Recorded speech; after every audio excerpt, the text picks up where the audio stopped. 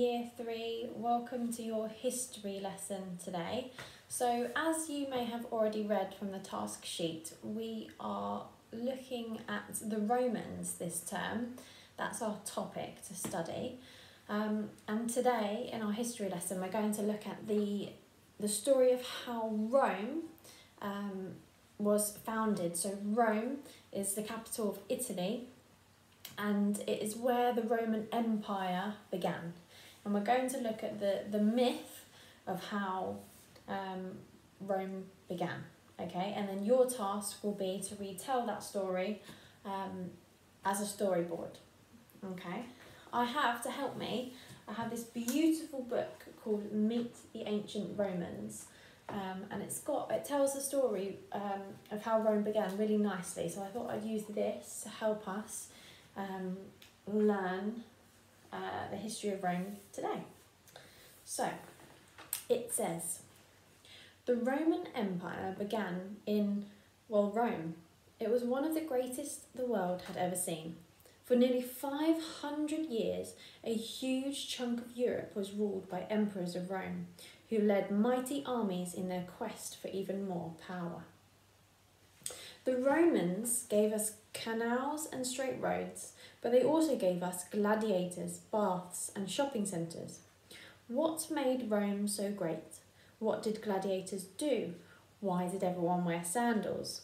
Let's explore from the beginning. I'll just show you. If you remember from when we were in class and we've been looking at maps, remember I told you about that country in Europe that looks a bit like a boot? That's Italy, and Rome, where the Romans started their empire, is here. Okay, so the Romans had a myth or a story about how their city began. It's called the story of Romulus and Remus. Romulus and Remus were twins. They were born sons of the god Mars.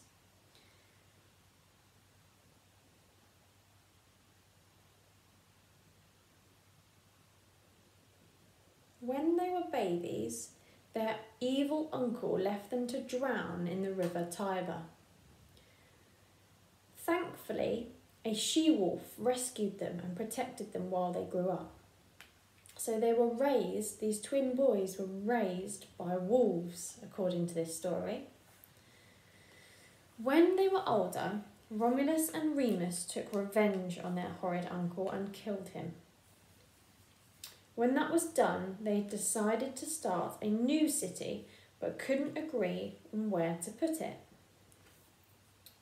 The brothers looked for a sign from the gods to see which of them had the best plan, but that didn't work either. They argued constantly and one day got into a fight. Remus was killed in the fight, so Romulus got his way and built a new city overlooking the Tiber. He then modestly named the new place after himself. So that is why they say that Rome is called Rome, because it was built by one of the twins, Romulus. I'll just show you these pictures. So this is similar to what you're going to be doing today. You're going to be writing the story of Romulus and Remus. Can you see at the end here? So Romulus built the city of Rome, and apparently, according to the myth and the legend of this story, that's how Rome began. So, if you scroll down the task sheet underneath, you'll see a space where you can write in what you remember from the story of Romulus and Remus, and if you want to, you can get your own piece of paper and even draw out your own pictures. That would be lovely. Okay, I look forward to seeing them. Bye for now.